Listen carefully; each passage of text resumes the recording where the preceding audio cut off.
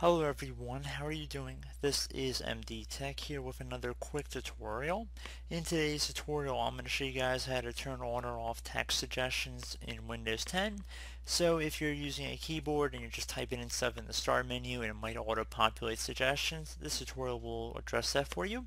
So without further ado, let's jump right into it. So we're going to begin by left clicking on the start button one time just to open up the start menu, and you want to type in settings or left click little gear icon on the left side, whichever you prefer. And underneath best match, you just want to left click on settings here, right above trusted Microsoft Store app. So I'm just going to left click on that one time.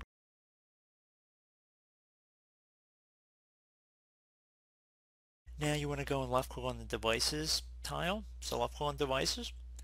And then you want to left click on typing on the left side. And then underneath typing where it says show text suggestions as I type on the software keyboard, if you want to enable it, just keep it in the on position. So just left click inside the oval to toggle it either on or off. And then once you're done with whatever changes you want to make, just close out of the settings window and you should be good to go.